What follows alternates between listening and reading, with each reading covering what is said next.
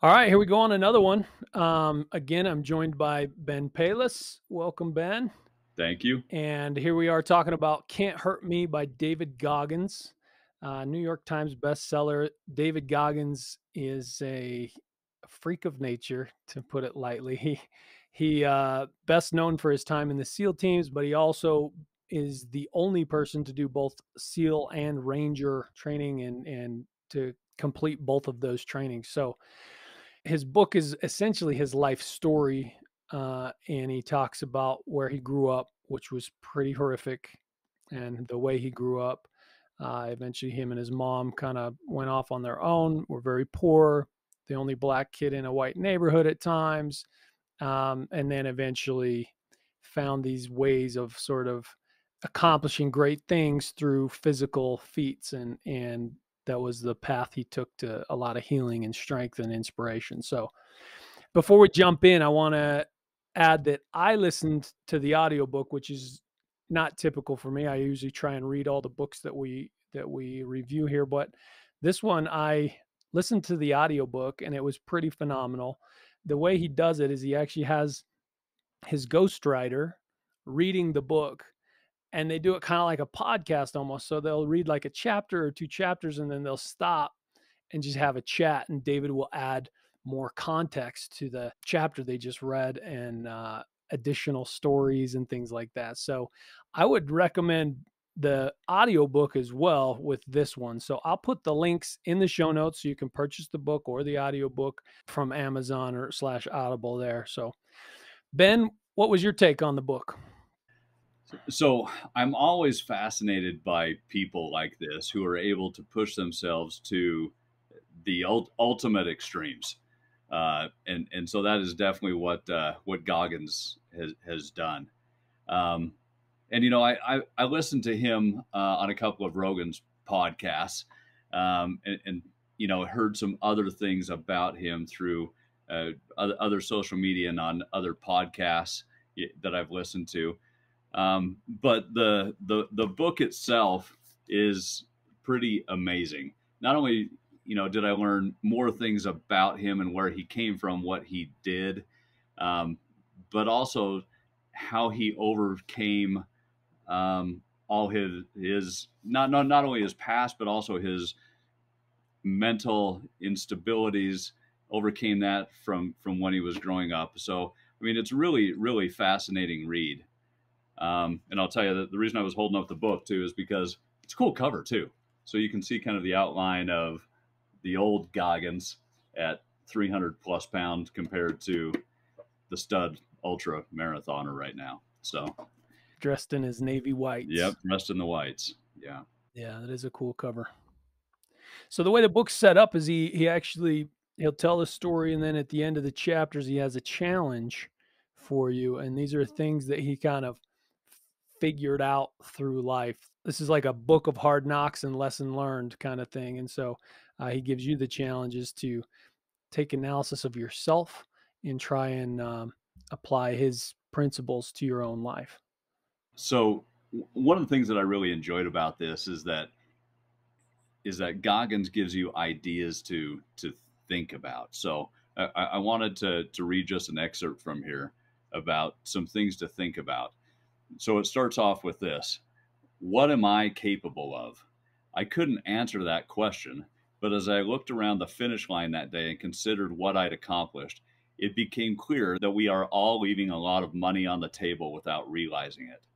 We habitually settle for less than our best at work, in school, in our relationships, and on the playing field or race course.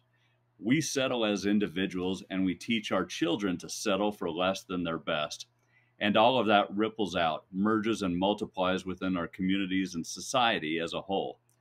We're not talking some bad weekend in Vegas, no more cash at the ATM kind of loss either. At that moment, the cost of missing out on so much excellence in this eternally screwed up world felt incalculable to me, and it still does. I haven't stopped thinking about it since.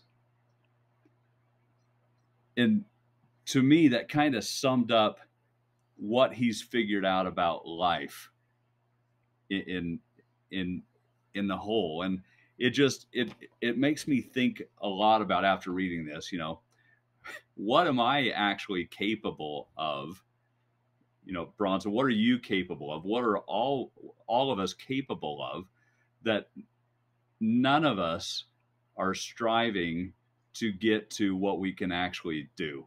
So, without jumping in too deep, he has a rule that he's come up with called the 40% rule, where even when we think that we're all giving 100%, we're only giving 40%. We're leaving 60% on the table, and he's right. He's right. As you were reading the intro, I immediately thought of his 40% rule and how when I heard him talk about the 40% rule, I was kinda like, I know we leave stuff on the table, and I've spent far too many evenings on my phone or watching Netflix or, whatever, but, I always thought, like, most people are probably given, like, 70, 80%. You hear the 80/20 rule or whatever, but like 40%. He says we're leaving 60% on the table. Like we're leaving the majority of our potential untapped, which when you think of that in the context of human existence across the globe, if we're only actually tapping 40%, now, it's not like fact, but um, what he's achieved versus typical people, at least in like his physical endurance races and Navy SEAL training and stuff like that. I mean, it kind of shows it, that we're leaving an enormous amount of ourselves completely untapped. Yeah, and that's one of the things that really struck me in this book. So, I know myself. Heck, and I think if we're all honest with ourselves, right, we know that most of us leave a lot on the table, and no matter what we're trying to do. And I don't just mean around, work, because hey, that's a little give and take relationship, right? We give a lot of times what we think that we're compensated for. And so maybe there's some reason to leave some stuff on the table there, right? If you don't exactly, like where you're at or know where you're going in your profession. But when I'm thinking about this physically, and when he describes what he went through or pushed his body to, I think of some of the menial things that I've done physically, and always knew that, well, there's a little bit more left in the tank. But when you read about what he was able to push his body to, and it wasn't because, you at the beginning said that, he's a freak of nature, which I think he is, but I don't think he's a physical freak of nature. I think mentally he's a freak of nature because he's figured out how to use his mind to overcome his body. So, I'm going way back, right, into high school, and thinking about that, in the weight room and on the field, our coaches would always say, "Your mind is strong," or sorry, your body is strong, your mind is weak, and that stuck with me throughout my whole life because they were exactly right. Your body is capable of so much more if you can get your mind to figure out that, hey, it's only pain and it doesn't really matter. That feedback loop of pain makes you think that, hey, this isn't worth it. And then you talk yourself into stopping. Where he's figured out a way to allow his mind to overcome what his body is telling him and push through it. And it's amazing what he's been able to accomplish because he's trained his mind like that. And he compares that to the governor on a car, on a vehicle, where like we sort of have this built-in mechanism that sort of says, "Oh, we're starting to get a little bit of pain, miscomfort, fear, caution, whatever," right? Like there's a there's a bunch of ways that we tell ourselves like we should probably stop now and or don't pursue this dream, goal, passion, athletic potential, whatever it is. There's a bunch of mechanisms in our body that say like, kind of ease up, or that's enough, good enough for today. And he challenges us all to basically say, work on removing that governor as it pertains to things that you're trying to accomplish. Right? Stop listening to the voices, the negativity, even the pain. Sometimes there's a difference between true injury and pain of like I'm tired or tuckered, right? It's like, Yeah. your muscles can start cramping or whatever, and it's like you kind of find a way to keep driving, even take a small break and then keep driving, like, but don't just call it quits. Early in the book, he's talking about his routine when he finally decided to get going in the Navy SEALs, right? And he was gonna lose all that weight and pass the test and everything. Um, he would do a workout, and if he like cut it short, he bought into the weakness. He would freaking drive back and do the entire workout over again to prove to himself that he's not a quitter. And that's the kind of mentality that so many of us lack. We kind of go like, I got a little bit in, so I'm good. But he was like, no, I know what I had to do. And if I didn't do it, I went back and made damn sure that it happened. So let's start from the beginning and talk about his childhood because I think that's significant with where he ends up because you see freak athletes or high performers, and it seems like sometimes they have a demon in them that they're fighting, and that's definitely true for Goggins. But it towards the end of the book, he almost seems like he has found peace, and that's an interesting journey from where he began, where he goes. Sure.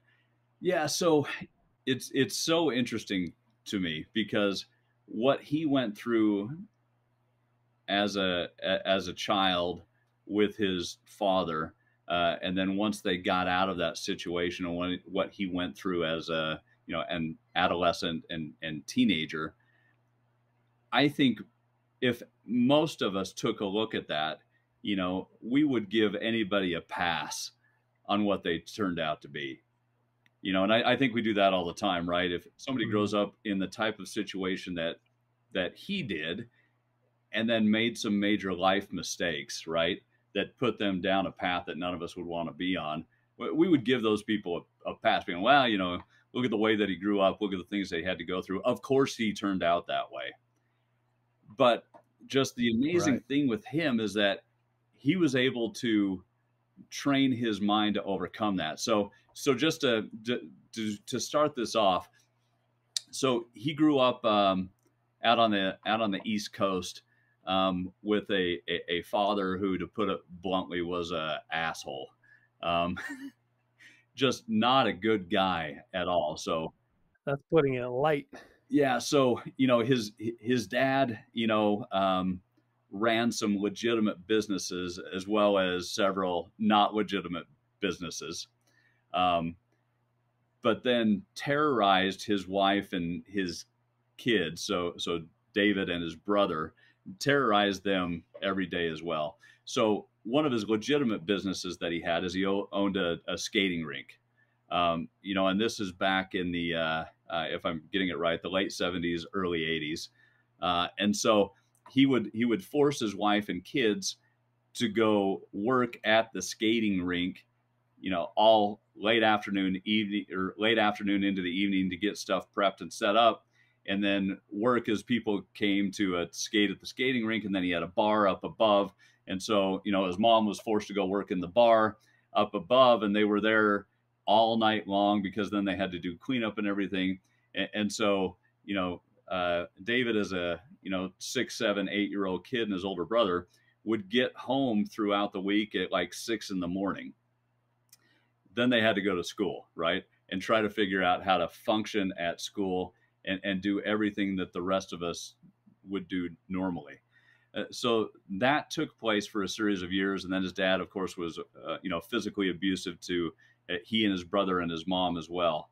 Um, and then eventually, mom got tired enough of it to find a way to get out. So they got out, threw everything in the car, and drove out to Indiana to go live with where her parents were at. So I don't know. Is there anything that you want to kind of add in there to the first part of his life to give a little bit of backstory?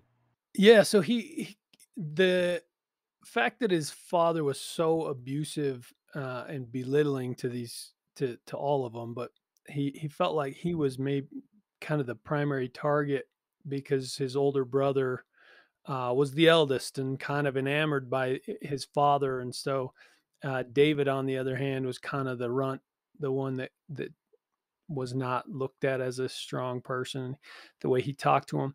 But also, they had this image of a successful, put together family on the outside, right? His dad drove a Corvette and they lived on a nice street in a nice neighborhood. But on the inside of the house, it was a completely different story.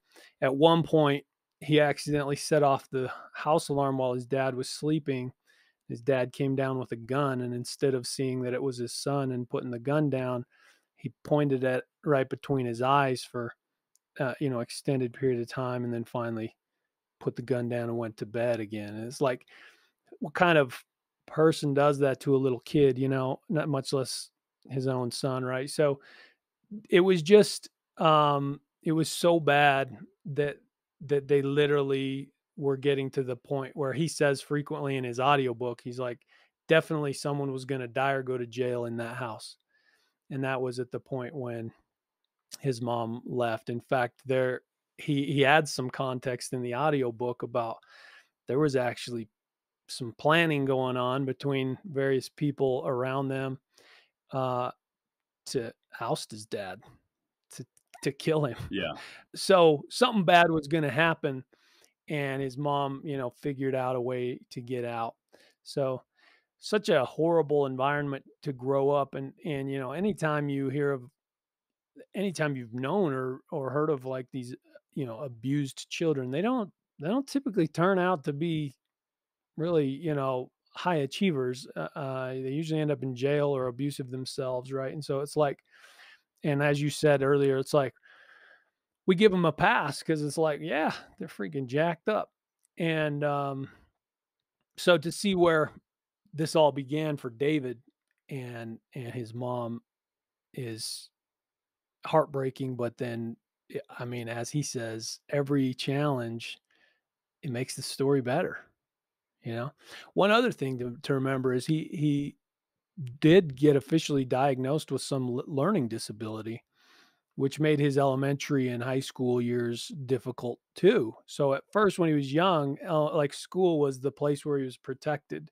But eventually, as it became harder and harder and more, the standard was raised, he also felt inadequate there too. So it became his whole life was this big, exhausting turmoil that he eventually had to find a way out. Yeah. And so, you know, they were able to escape that situation and move to Indiana. But that put them in another bad spot as well. So, I think all of us can imagine. All right, um, young mother, now single, without a work history because dad wouldn't let her work outside the home. Not much education. Well, in fact, no education. So, think of her prospects of now being single and the sole breadwinner and having to try to go out and live on her own.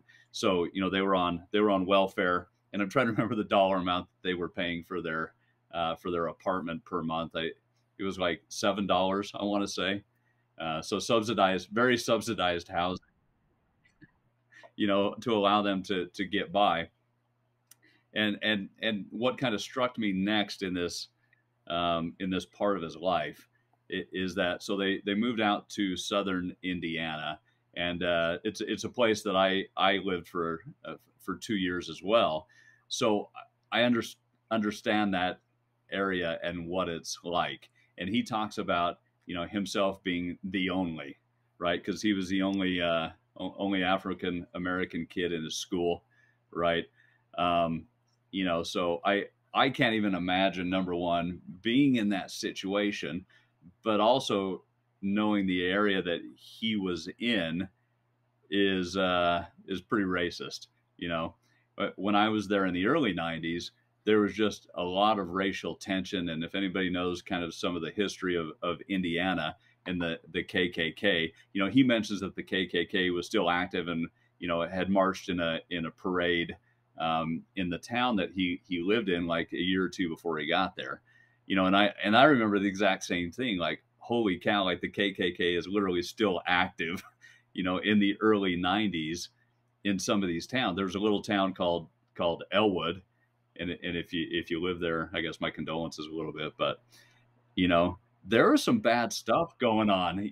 There was talks of lynchings that had happened only 20 years before. And the KKK is still very relevant and burning crosses in people's yards. And so for him to be the only black kid having to go to school, right, with some of that influence around him, that's tough. Right. Yeah, in fact, he does share a few stories, about that, where he and his buddy were walking home late after, like, a party, and a truck stops, and somebody yells a racial slur out the window, and then the truck backs up, and they get out with a gun, and yet again, he's got someone pointing a gun at him and, tell like, um a girl that he actually ended up marrying down the road. He's sitting at lunch with her, and her dad walks over and says, "I never want to see you sitting with this kid again." But he throws out the ultimate racial slur there too, right? And so it's like he's getting this from adults, from kids, from different every source around him. So he just keeps getting these messages through his entire youth that, like, you're worthless, you're not worthy, you deserve to be kind of thrown aside, right? Yeah. Yeah, and so, is definitely having a tough time in school because of all that. Yeah, and it's and I think once again, I went back to, if things would have turned out differently, right? Let's say, you know, David Goggins ends up in jail, and then on welfare for a large part of his life.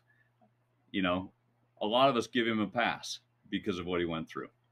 That's where, yeah, like, I mean, he says it himself. He's like, I should have been a statistic. Should have just been like another one on welfare or in jail, right? Or even killed, because that kind of childhood usually does not result in, successful, upstanding people, right? And in fact, there's a book that I read years ago called Helping Children Succeed. And this guy's um, last 15-20 years of work was trying to figure out, like, why do certain students excel and certain students don't in both environments, like, poorer, economically challenged communities versus, upscale communities, and like, and the same factors apply. It's people who feel loved and supported at home do well in school. Like, that's pretty much um the what he's reduced it to. And so, like, a lot of his work is trying to figure out how to help single mothers, like, do all these jobs they've got to do, and help parents connect with their children, and help children feel supported both in school and at home, and all this stuff, right? And so it's like, so when you think of it in that context, like, David Goggins was on that side. Like, his mom was always solid for him, but his dad was horrible. The community was not great for him in most of his life, and so he, he says it himself, I should have been a statistic.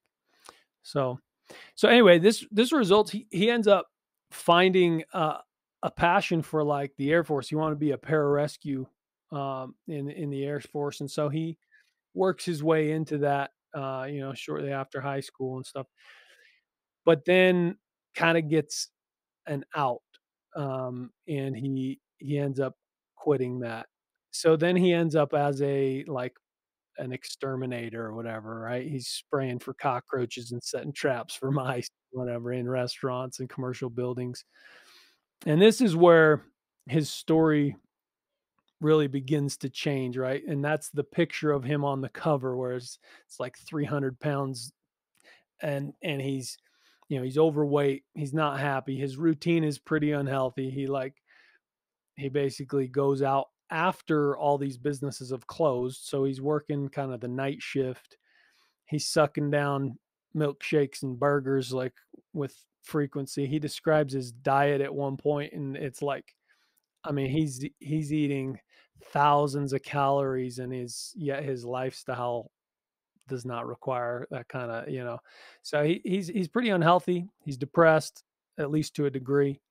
And he says, it's honest work what he was doing. It's not like he's bagging on that situation as far as what he was doing, but it just was not fulfilling to him.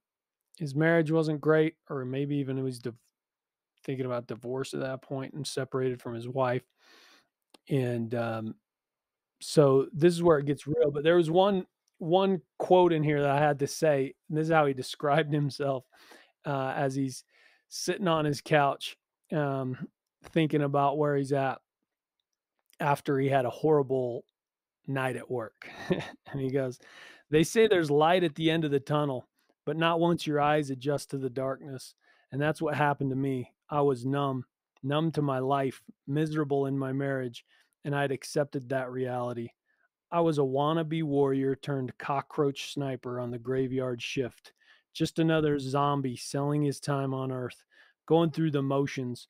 In fact, the only insight I had into my job at that time was that it was actually a step up." I love the whole, like, just another zombie selling his time on Earth, right? Which is what a lot of people are doing, and that's why he says the 40% rule. Like, if you're just going to work to collect a paycheck begrudgingly and going home to try and make it through another day, like that, what value, what honor, what like self-fulfillment are you leaving on the table? Yeah. Yeah, exactly. So, it's I don't know, it's so interesting because, the first half, I don't know, the first part of his life, right, is just it's dark, right? It's Yeah. dismal. He gave himself a little bit of a path when he entered the Air Force, but then he allowed that really to go to crap because he decided it it kind of wasn't worth it. He was given an out, and he took it because of fear, right? He was afraid to complete what he had to do in order to become a para jumper, with working in the water because he describes that he's has some negative buoyancy, and anyway was given out because of sickle cell, so he took it, and then got caught up in and he talks about eating those tens of thousands of calories, and bulking up, hitting the gym, but allowing himself to become fat to hide himself, to hide actually who David Goggins was. And then I'll go to the next part about how you can see all of a sudden something clicked in him. There was a light, I guess, that was inside that was finally ignited, and he was watching TV and a commercial came on, right? I'm getting this right? It was a commercial about the Navy and becoming a Navy SEAL. Yeah, so it was when those documentaries were on the Navy SEALs. He was just, like, jumping in the shower, and he heard the commercial come on, or the show, and he describes it, he's like, "I threw a towel around my waist, but I was so fat that it couldn't hardly even fit around me. I ran out there to see these, like, the baddest dudes on earth." Right? And that just, like, got to him. He just, like, he always liked the Rocky shows, and he was like, he loved this idea of, like, an underdog just becoming the baddest man alive, and so that sucked him in. Yeah, so imagine this, right? And imagine yourself. You're an exterminator working a graveyard shift. You become so unhealthy that you gained over 100 pounds. So you're now sitting at like 300 and was it like 306 or 309 pounds. All of a sudden, a commercial comes on, and something clicks inside your brain that what I want to become the hardest, baddest man on earth, and I'm going to do it. And just that turn, I mean, it really struck me, right? And so I'm like, okay, fine. People think that, but then once they get punched in the face again, are they able to continue on, or do they fold?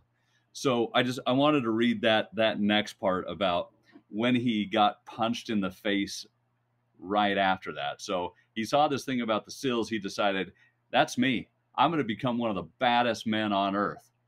And so he quit his job. And let me just read this. It says, I didn't go back inside that restaurant. I didn't collect my gear. I started my truck, stopped for a chocolate shake, my comfort tea at the time, and drove home. It was still dark when I pulled up. I didn't care. I stripped off my work clothes, put on some sweats, and laced up my running shoes.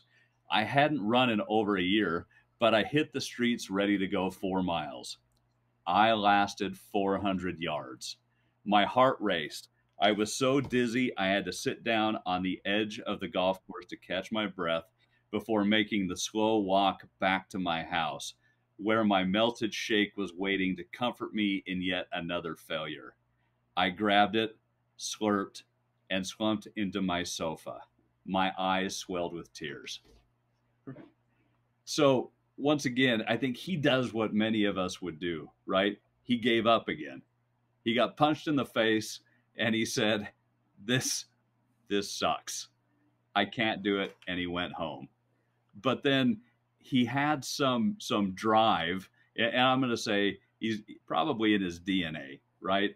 He's got some drive though that he's like, this can't be it. I have to get out of the situation I'm in. And so what did he do? The same thing all of us should do. You watch Rocky.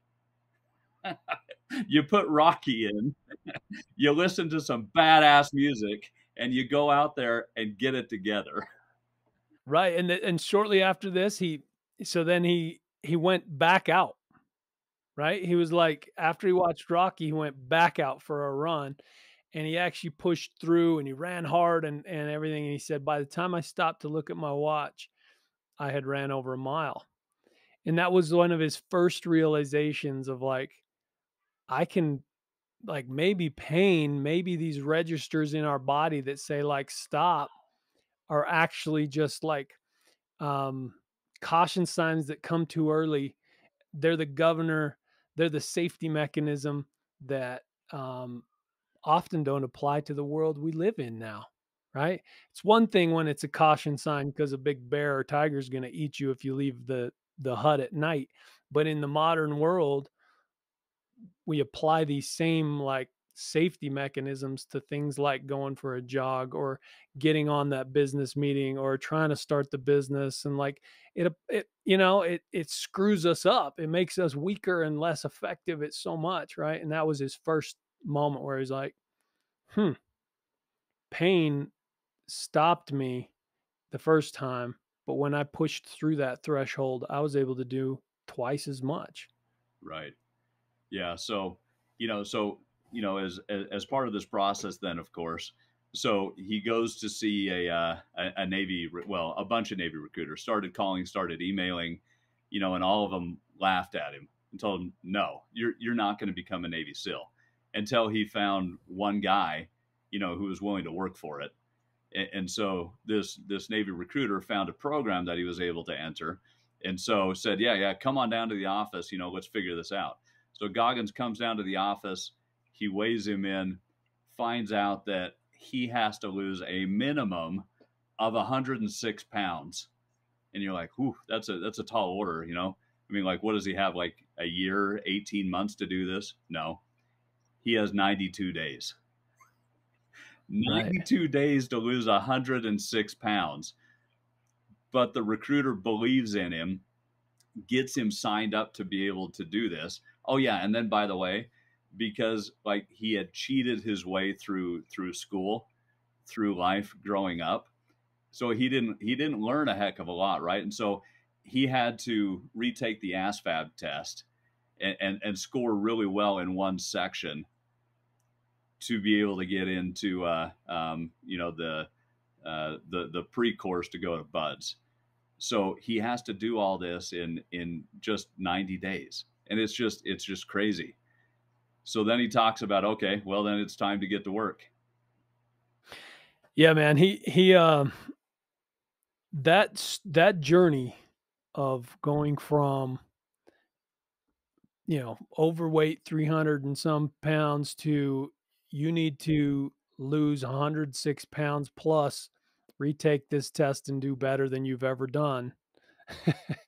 I mean, like he does have some like mental switch that very few people come with because even in his weakest moments, he was like still driven, which is pretty incredible. And so he did do that. He lost. He didn't even start working out immediately. He started studying first, and then and he said the weight loss would have to come later. But then he gets himself on this extreme workout slash diet and does it day after day, where he's running miles, swimming 2 hours a day, studying while riding a stationary bike, a cheap bike he bought from Walmart. Sitting there studying and riding for hours, and he accomplishes it, man. He hit that first goal, which just that to get to lose the weight and study and pass the test is a bigger feat than a lot of people have ever really challenged themselves to. Right. And that's only the beginning for him. No, and that's the thing. That's not even. I mean, that's really just to get him to step A, right? That's not even to B. That was just to get him to screening. Right. Just to screening, and then he's got to go through everything at at screening to be able to class up to go to buds. So so he does that. He completes it. He passes the ASVAB with a score good enough to get him to screening. He loses the weight, takes off. Well, I guess we should say as well, has to come to the realization that he and his wife are going to get a divorce. So leaves his wife as well, goes down to San Diego, to class up for buds, and starts that routine of the hardest military training on earth, in buds. So I think by this time, I'm sure he had it in his mind that everything that he's gone through already, there is no way that he would ever quit.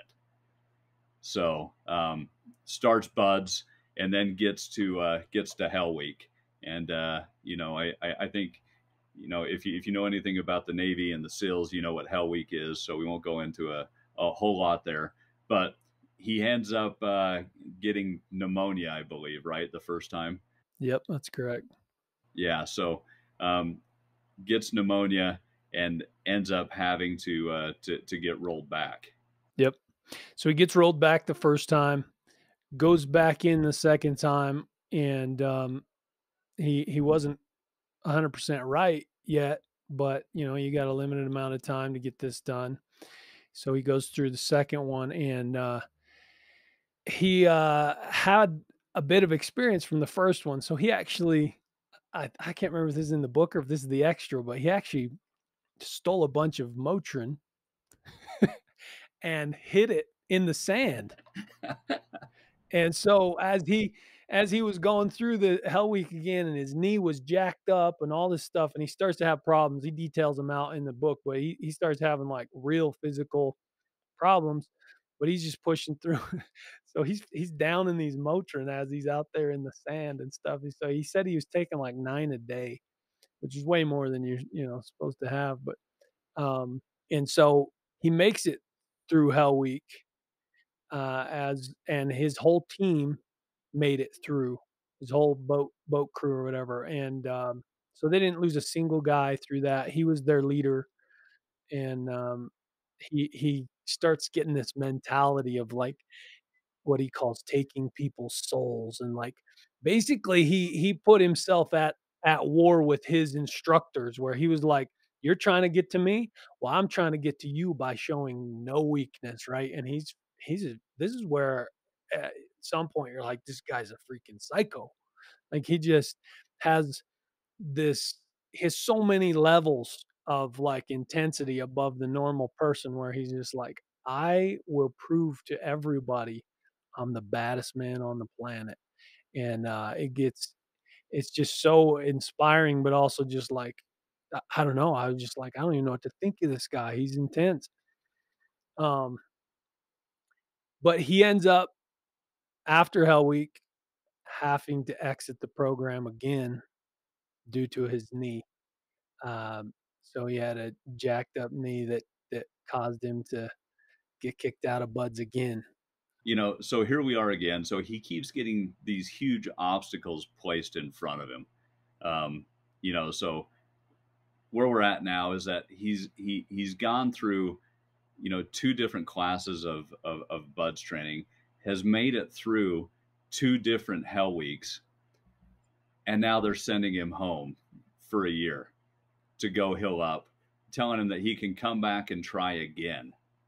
And myself, I can't even imagine that, thinking that this is where you're at and you're going to have to come back and start over again at day one, right? So uh, just thinking that, okay, you've got this goal, you've accomplished so much just to get you to that point, but there keeps getting these huge obstacles that are placed in your way, and you have to keep overcoming these huge obstacles. And now here's another one that you're going home for a solid year, and yeah, you can come back and try it again, but you don't get to, you don't get to start up where you left off. No, you're starting at day one again. So he goes home and, has some stuff happen at home, reconciles with his wife unexpectedly, um, and then, and then has to come back and try it again. So So the interesting thing in his story, as he the way he tells it, is like when he hits certain points along the way, he's like, "Man, I've overcome my past." At least to he sort of thinks that, and then when he goes home and falls back into old habits and hooks up with his uh, ex-wife actually, and ends up she ends up pregnant, and he's just like, oh my gosh, like I haven't changed at all. I haven't beaten any of this, right? And he starts really thinking about how, like, I'm still afraid of all the same stuff. I still buy into the old same patterns. And he starts really taking agenda here, and looking at his life and saying, like, what's the solution? What's the way through this, Um and so I think that's where he starts to turn from, I can't just be the toughest Navy SEAL or whatever. I gotta really work on some of these things that have kind of held me back, or old routines. Um, so he recognizes he hasn't changed like he thought he had, and he's really thinking about, like, do I want to be a Navy SEAL again, and try it all again, or do I want to find another path? Now he's got now his ex-wife's pregnant, and he's got a family to think about, all this stuff. And in the end, he's on the phone with the um, whoever it is at Buds. He has to give a final decision, and he says, "Yeah, count me in again." So he goes for round three. He's already been through two hell weeks, and uh and all the training he did with the paratrooper thing, and now here he goes round three with Buds. And you can only do it three times. If you fail the third time, you're out. And failure can mean anything from injury to just ringing the bell and quitting, right? So uh this is it for him. yeah, He's got one more try. yeah, yeah. So not only, getting injured or ringing the bell and, taking yourself out, the instructors could let you go all the way through and then decide a day before graduation that, yeah, you're not quite what they want. And so then they'll boot you out. So there's so many ways that he could wash out, but I think the point of it is that he realizes this is the last chance for him. You know, can he do it? So he starts it up all over again. Classic. I got to read this little bit he says about it, right? He's like, he says, life had put me in the fire, taken me out, and hammered me repeatedly, and diving back into the Buds cauldron, filling a third hell week in a calendar year, would decorate me with a PhD in pain. I was about to become the sharpest sword ever made. That's his freaking approach to it, man. It's like PhD in pain, and it's like some of us would be like, I went through Hell Week at Buds, and that makes me one of the few. But no, he's like, I'm going to do the third for the third time in 1 year. Yeah, yeah. So there's a lot of good stories about his third try, his third attempt. He ends up getting injured again, right? Some of the old injuries crop back up, but he hides them.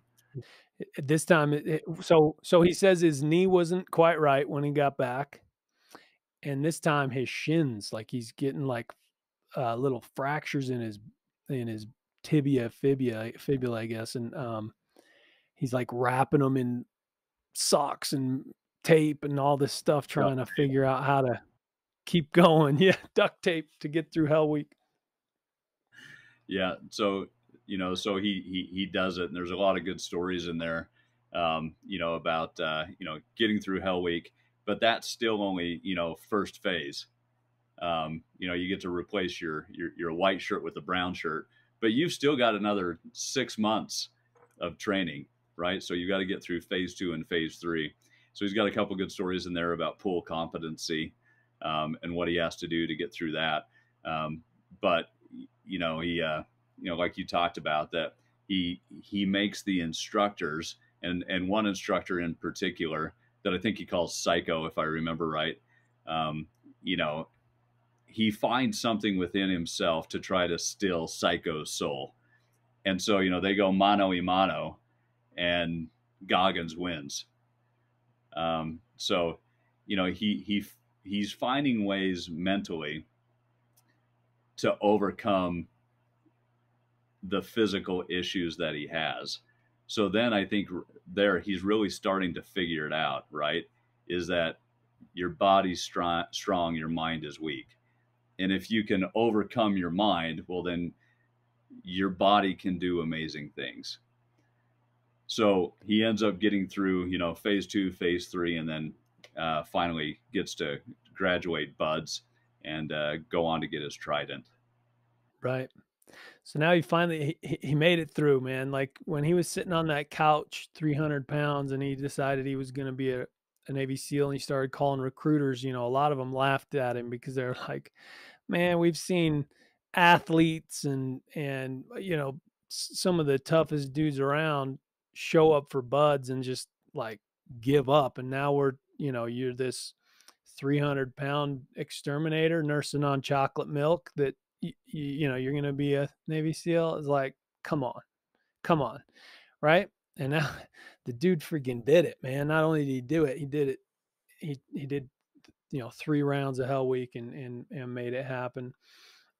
One thing about this book that I found pretty inspiring, very cool about David is he's done all these amazing things, but he's also failed at many of them over and over, right?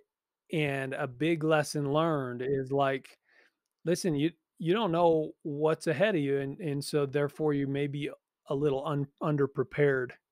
Um, but you push as hard as you can, do as well as you can, and then regroup and try again. And we're talking about things from this point forward in the book. Talking about things that most humans have never even experienced or wouldn't even want to experience, right?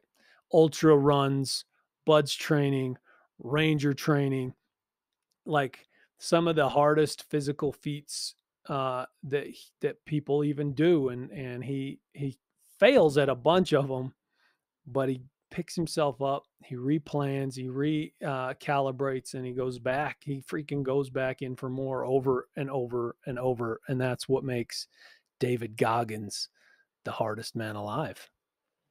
Yeah, exactly. And it's to me, it's just it's so impressive because, like I said earlier, it's not that physically he's the most gifted guy on the face of the earth, but he's found a way through training his mind, to overcome all of the physical pain or physical detriment that he has to be able to do anything that he wants. And that just really has struck me, because when you think about, all of the just complete stud athletes who haven't trained their mind correctly, and they fail at the types of things that Goggins has excelled at, not because that they're, not more gifted athletes, they are, but it's because they haven't trained their minds right. And that's the most impressive thing to me, is that he's been able to do, to be able to reconcile things in his brain, that pain no longer matters. And to me, it's absolutely amazing. It's hard to comprehend, right? It's like I thought I was a fairly good athlete and made it to the college level and uh, made some people look like wimps at that level, but like he just takes it to just like so many levels beyond, man. It's like it makes me look at my life and go like, damn, I've wasted I've wasted so many years just pretending, which is I think what we do, and that's Yeah, one of his points in this book is like we live in comfort and we allow ourselves to accept that as like a good life. But he challenges everyone to, you know, get the hell off your ass and go give more. Dude, he talks about um he talks about how he believes in God and that he likes to think that God has this list of things we were supposed to accomplish on this earth. And that when he gets there, even God himself will be like, dang, you did more than I ever thought. Right? Like that's how that's where his mind is at. Like it's like incomprehensible to me. yeah, Like he's trying to beat God's expectations. Like um just a wild freaking ride with this guy. And he's only like in his 40s at this point. right, right. Not in at this point in the book. At this point as of today, right? Yep. In the book where we've only gotten halfway through the book at this point. Yeah, yeah. So, maybe let's talk about maybe some of the ultra marathons and things for a couple minutes. So, he's a Navy SEAL. He deployed, um, you know, doing the things that you're supposed to do as an active member of the military. He then wants to help raise money, to help support families of SEALs and uh, other special forces that have died in combat. So he gets this idea that he wants to run this ultra marathon, in the that starts out in, It's called the Hurt there 100. we go, the Hurt 100. Yeah, Okay, so it's called the Hurt 100 and you run a 100-mile race through Death Valley. And so that's what he's going to do in the summer, to try and raise not in the awareness and winter, money. in the summer. Yes. Right. So that's what he wants to do, but you have to qualify for that race. So he through, some conversations and whatever, he finds out he's got to qualify and the race director tells him you've got to at least have some uh ultras under your belt in order to qualify, and then you still have to submit a resume and be accepted. So he finds out about this 100-mile, it's a 24-hour race um around a 1-mile track, and the guy says, you could try that and get 100 miles. And so he goes and he does it. Basically, this conversation's happening in the week and the race is like Saturday, right? And so he's like, a couple days later, he shows up to run 100 miles in less than 24 hours. He takes a lawn chair, some crackers, and what, It's a like some Mileplex. protein shakes or Yeah, something? I forget what he had. Mileplex. Mileplex. Yeah. So, And so not only that, starts running, man. so before you start on that, let's just prep with one other thing. So when he was deploying in Iraq, his idea, of running was he did 20 minutes on an elliptical on Sunday. That's it. That's the only aerobic exercise that he had done in the 9 months before. Yeah. For the YouTubers, you can see this picture. That's him running this race that we're talking about. I mean, he's freaking 245 pounds and jacked. Like, this is not the 300-pound fat Goggins. This is the bodybuilder Yeah, version of Goggins. yeah, dude had been hitting the weights. Right. So he shows up with his freaking Mileplex and crackers and starts running in circles. At some point, I believe he's like 70 miles in. He stops and he sits in that chair. His feet are all busted up. He's like pissing blood. He's a wreck. But he's still got 30 miles to go. And he just is like, it's the mental war that he came up against. And he's just thinking like, what in the hell am I doing? Like, I can't do this. But it was for the cause. That foundation that you referenced was a result of the worst SEAL deployment ever, and I don't remember the mission, but a whole bunch of people just they were killed in battle, and so this purpose kind of keeps with him, right? And so he gets back up and runs. Also he was falling behind pace. He wasn't sure he was going to get 100 miles in the allotted 24 hours, and so he gets up and he just freaking keeps going. And he finished 101 miles in under 24 hours. I think he was like he quit after 18 hours or something like that, and made it happen. And in the extra audio on the audio version, he says that this particular race and moment was the hardest thing he has ever done. So out of the SEALs training and the future ultras that he does, which are even crazier, um, this one he says was the single toughest moment in his life. Yeah, so he finishes this the ultra marathon there in San Diego, the very first one. He literally almost kills himself. Um, his wife at the time, who's a nurse, takes him home, sticks him in the shower. They end up having to go, to the hospital, of course. And he's a bit messed up, as anybody could imagine. Um, and then they had signed up for the Las Vegas Marathon before he decided to do this the 100-mile race. And so, he decides that on his jacked up, broken feet, that he's just going to go walk um, the marathon in Las Vegas with his mom and his wife. Well, the gun goes off. Something inside of him says go.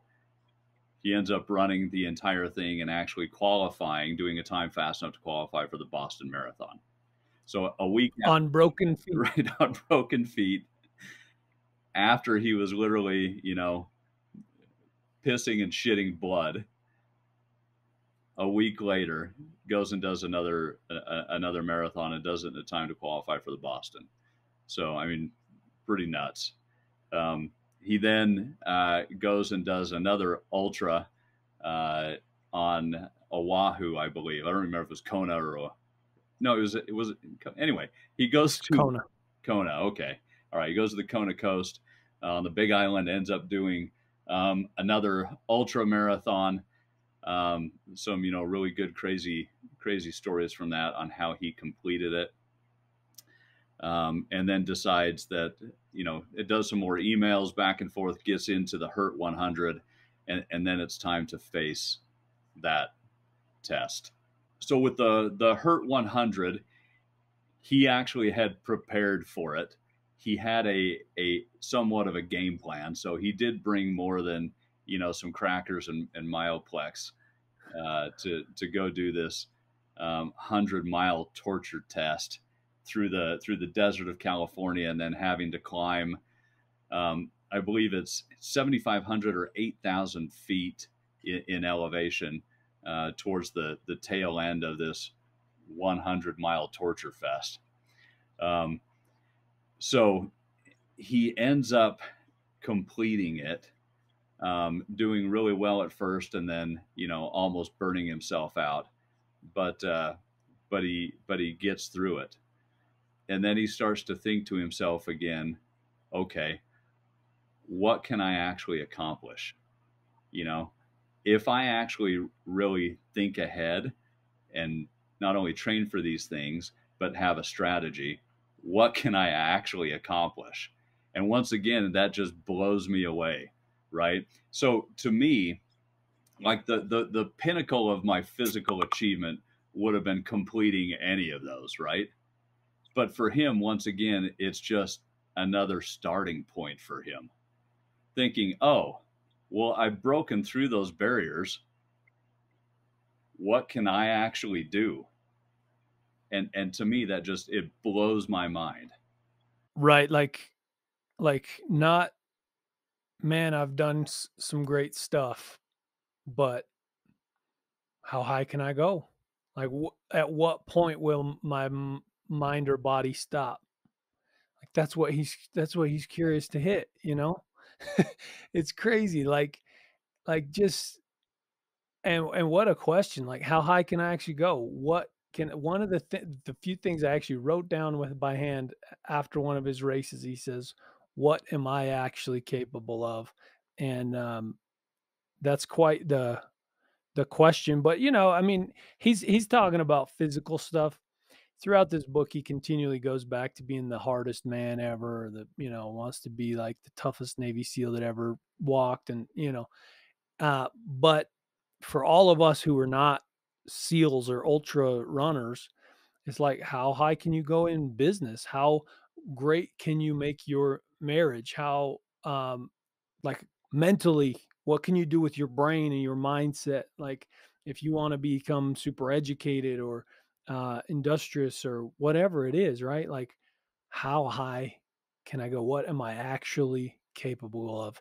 And to have a mindset like that, um, is just, I mean, that's the right question. What am I actually capable of? I thought that was a powerful quote. For sure. And another thing that he talks about is the what if. What if I try this? What can I accomplish? Right. What if I give it a shot? What if I push through? Exactly. Then he then he starts thinking of other things because every year he wants to raise money for this foundation, right? So then he later jumps into like setting a new pull-ups record. It's like, I'm gonna set a new record. And he decides to do that, to set a new record. I think he had to do 4,021 pull-ups to beat the record. And he was training hard. He had a plan. He was doing things to make sure he was ready to get the promotion, to raise more money and everything. He had now become a little bit famous for these like superhero, efforts.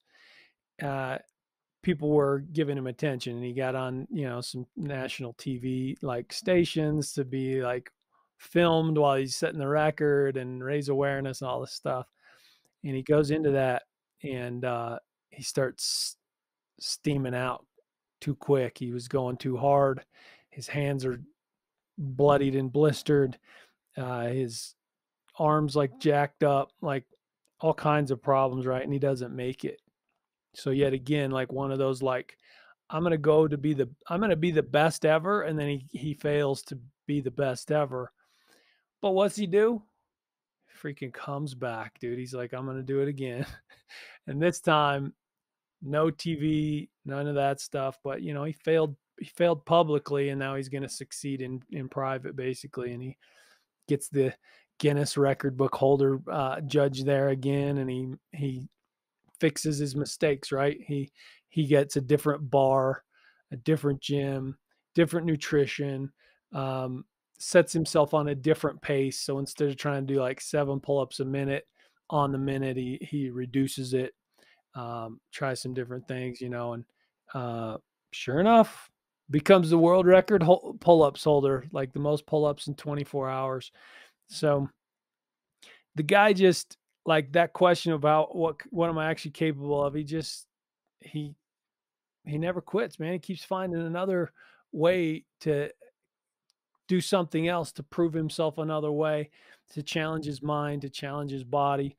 And at every step of this journey, he's like taking inventory of what's holding him back, right? And to maybe kind of wrap this up a little bit, he says, um, early on, he realized he was afraid of everything, right? And it was all these fears and insecurities that were holding him back. And it was sort of through this physical challenge that he started to understand some of these barriers, things that were holding him back, and he started just facing everything. Eventually, he went back and faced his father. He was scared of swimming. He taught himself how to swim, and then, of course, did all this paratrooper training and sales training and not tying under the water. And I mean, he challenged that until it was like no big deal. Um, his fear of being in seen, right? That whole 300-pound body that was built to hide him. He became vulnerable. He became a public figure. He started doing speaking events. He, uh, wrote a book that shared a lot of his personal life. Um, and it's like what he did is faced every single one of his fears, and to the point that he became like this calloused mind, as he says.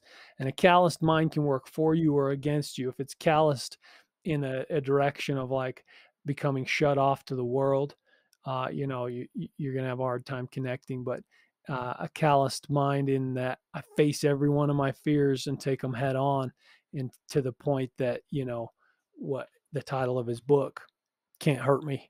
Like nothing so far has gotten the best of him, right? And it's pretty damn inspiring. Yeah, it is. And I'll just touch on one other thing real fast. So, you know, one of the titles of the chapters, you know, talks about how failure can empower you, and that's so true in the way that he approaches life, right? So when he does fail, he uses that to empower himself to make himself better, and that's such a strong concept that just because you fail, that's not it. That doesn't have to be it. What if what if you can push through that and use that failure to empower yourself to become better, to actually accomplish that the next time around or the time after that? And that's really, I think, what I took from this book is that failure in something never has to be the end. We all fail in things, but are you willing to get back on that horse to push through the pain or suffering or whatever it is that you have to in order to accomplish that goal? And use that failure to actually push you through to accomplish it the next time around. I mean, how powerful is that? So powerful. Like, so failure, when you're looking short term or long term means a different thing, right? Failing at something once is just an opportunity to learn, right? And he talks about that in the military, they do an after action report on every mission. And it's where you identify the strengths that are to be built upon and the weaknesses and things that need to be changed for the next time to cover your weaknesses, right?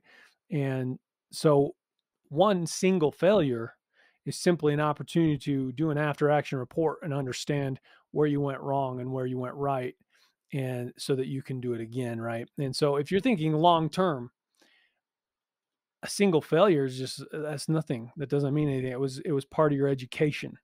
You know what I mean? And so then the second time you try again, and even if you fail again, that's still part of your education, until you've got the capability to succeed, right? And so you really got to think of life as a long term game, an infinite game, and you know failures along the way are simply stepping stones, moments to take assessment, and understand you know what went right, what went wrong, and what you're going to do differently. So anyway, Ben, we've been at this for a long time now. We're well into the hour here. So we're gonna leave some for the reader to go read. This book, I mean, it's 360 pages, and every page was wonderful, I thought. So on a recent podcast, I was whining about books that are 260 pages of and they only have 160 of content, but this one is not that way. In fact, the audio book added more content and it was still all fascinating. And so David Goggins, truly an inspiring person. um, the things he's done, the races he's run, the place he came from in life to the place that he's at right now, um, are are just incredible. And after listening to the book, I like every time I plugged in, man, I was like, I gotta go run. And it's funny, dude. I ran a lot more during the time I was listening to this book than I ever have in my life. I was running like I was running like 6 and 8 mile runs on the regular, just which usually I run 3 miles every couple days, and while listening to this book, I was running 6 to 8 miles every time. Yeah, I believe it. I mean, he's an inspiring guy, and I think I'll sum up. One of the things that I learned from this in this way is that uh, he talks about that he's always wanted to be uncommon among uncommon men. And when you really sit and think about that for a minute, that's tough to do, right? I mean, just to be the best of the best of the best among the best, and that's really what he was striving. And he achieved that. And you know what's interesting about it? He did it in ultra running is kind of what he's known for. And he's like the least ideal body for ultra running, right? And he hasn't been the best either. Like in one of his races, he watched what's his name, Sheltzer or something, set a world record, right? And when he hit the world record, Goggins still had like miles and miles to go, right? And that guy was already done. Right. So what he Yeah, it was did, 17 miles left or something. Yeah. yeah, and so what he did is he found a way to be uncommon, even though he wasn't the best in the world, right? Um, he's uncommon in his relentless pursuit for for finding his maximum capabilities, right? And so the way he's uncommon is also interesting, right? It's not like he's Michael Jordan or Michael Phelps or whatever. He chose to excel in a sport that is not meant for bodybuilders. He's 245 pounds and he goes into these ultra runs and stuff like that. He's doing pull-ups with this big frame and he's 6'2", like uh he challenges himself despite the likelihood of failure to see if he can do it. And um it's just incredibly inspiring. We could probably talk for another 2 hours about Goggins and his book, but we're going to shut it down. Very, very, very cool book. Can't Hurt Me by David Goggins. Once again, I'll put the links in the show notes so that you can purchase that from Amazon, which we appreciate. And we appreciate everyone stopping in to listen. We'll catch you guys on the next one.